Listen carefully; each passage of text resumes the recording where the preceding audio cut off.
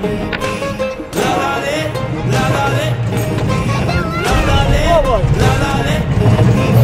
going fast.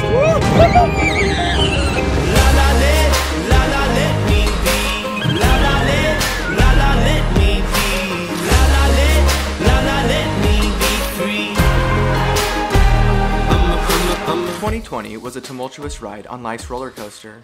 We thought our turn on the ride was over when 2019 ended, but it turns out our tickets are for unlimited, unending rides. Boy, were we in for a surprise.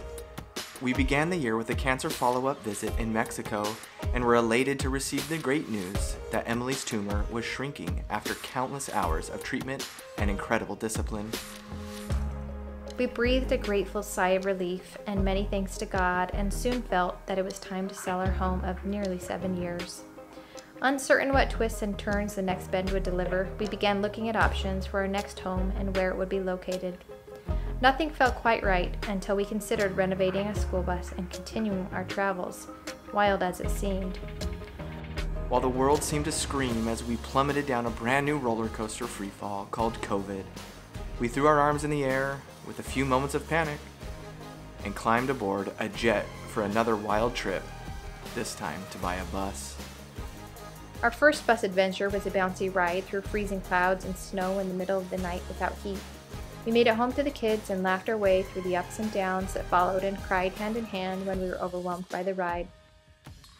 We readjusted as unexpected bumps came our way and were bummed when yoga, basketball, church, and school were canceled.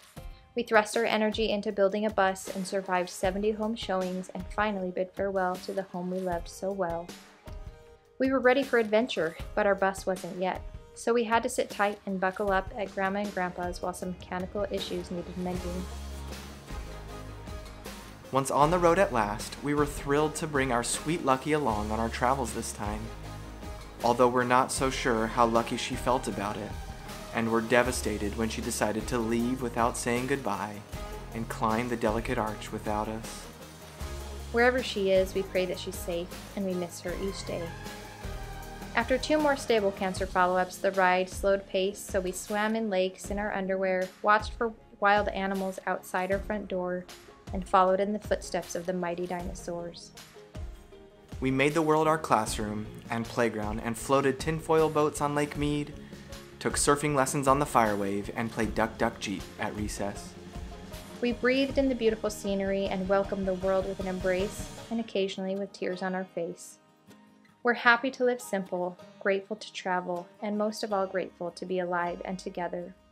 Our hearts are full of thanks for all those who have loved, supported, and served us with such grace.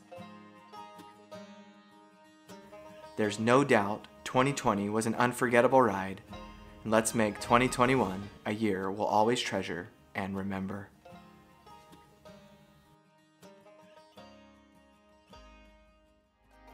Let's tell the world about it. Let's tell the world about it. It all comes back around. It feels so good to be alive. Up hills and over mountains. They'll know it far and wide. It all comes back around. It feels so good to be alive. To be alive. To be alive. To be alive. What? Do you like peel poop? Do I like pee or poop? Yeah. I don't know. Poop or pee? Say pick. Peck. I got a pick? Yeah. I bet Mom likes poop.